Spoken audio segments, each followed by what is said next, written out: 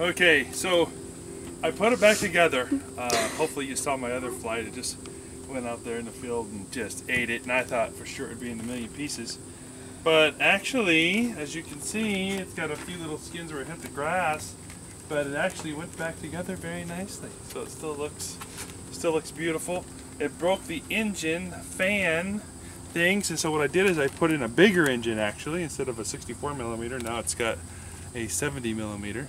Should have a little more power, like I needed that. And it's got something rattling. I think there's some sort of piece of metal in here for weight they put back here. Because I can feel it. It's weird, I don't know what. Anyway, we'll see if this thing will fly again. Well, we know it flies. Let's see if we can keep it in the air this time.